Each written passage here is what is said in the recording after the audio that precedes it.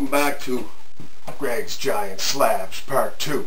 Now we're going to take these giant slabs of pine.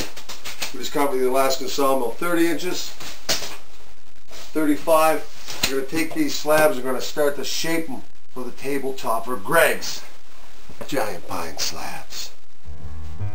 The next step is squaring up the giant pine slabs. This is the key part of the table. We've got to make this table 30-something inches for Mr. Connor. So we got to take this wild live edge and we got to square it up with the back edge to make a square giant slab tabletop.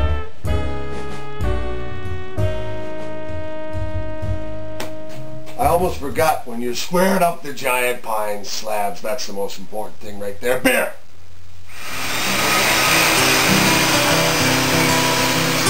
Sonny lives on a farm on a wide open space.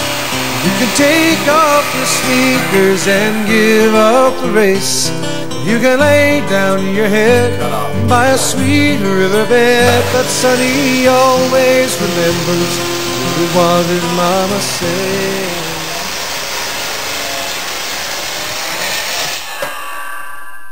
Well, here's the giant pine slabs, but I seem to have a problem. My client is like this Toronto type that seems to want symmetry, but you know, if they want symmetry, they should go to IKEA, because guess what? Live slabs are crooked. 28, 26 and a half, 26 and a half, 26, 26 and 3/4 inch giant pine slab. 1, 2, 3, 4, 1, 2, 3. Are you brave or are you crazy? The sea asked Tom O'Brien. Tend to your tides, the captain said, I'm not afraid of dying. His ship was born in River John, the William H. McNeil. 800 tons would rest upon the hardwood of her keel. They've heard of us around the world, the sea knows where we've been. She can claim us, she can't tame us, we're Nova Scotia men.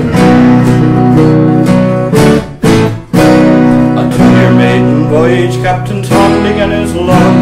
The maid he brought with him was his young bride Mary Hall. First New York, then Liverpool, then around the Horn they went. 500 days away from home they left the Orient.